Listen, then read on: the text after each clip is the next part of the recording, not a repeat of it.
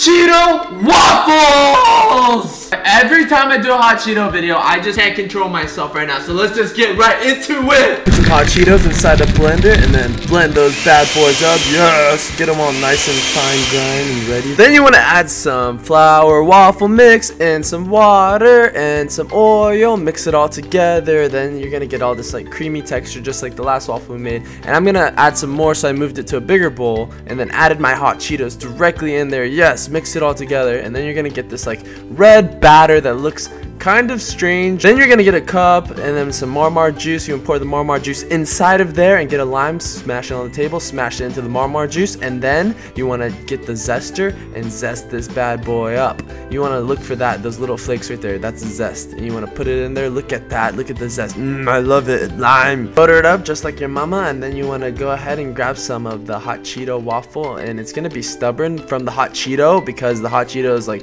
making it stick together and like way not as creamy as it should be, but you know, you get the job done eventually. And then you want to stick some Hot Cheetos in there and just make it look beautiful. You know, I just don't know why I decided to put Hot Cheetos in there, but you know, I was like, we gotta put it in there and just cook it and just see what happens. And ooh, look at the steam. Ooh, yeah.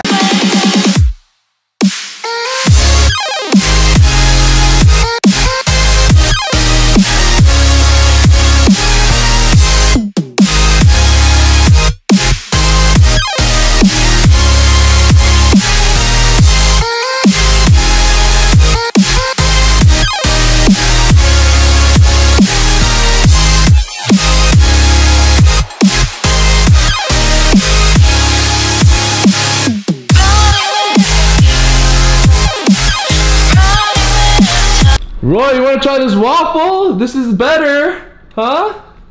I still have a blue waffle. Okay.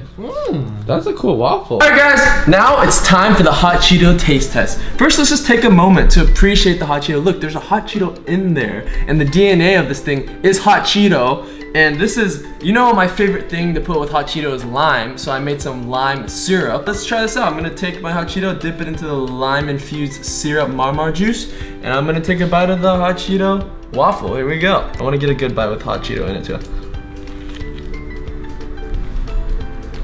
I really like it, it's so good. No, I'm not, it's interesting, in a good way though. Like, you're expecting a fluffy cake, but also it's like spicy and then sweet. It's like all these secret punches hitting you in the face, like what the heck is happening in my mouth right now? Okay, yeah, I approve. I give this a 8.5 out of 10 Hot Cheetos. I would have this for breakfast. I recommend this for breakfast for you. Oh my goodness. That's right, if you like spicier foods in the morning, this is perfect. This will wake you up. If you have a math test, this is gonna help you on your math test. You like keep it in your pocket and just be like, yo, got this. I'm ready for math. Look at it though. Look at all the pieces of Hot Cheeto in there, the Hot Cheeto crumbs. I'm so happy that you guys tuned in. I want to say thank you guys so much for joining me today at 12 p.m. See you guys tomorrow at 12 p.m. And if you guys get this video to 50 likes, I will make a different kind of waffle for a different kind of food and a different kind of time. But I'll see you guys tomorrow at 12 p.m. for another new video. Peace.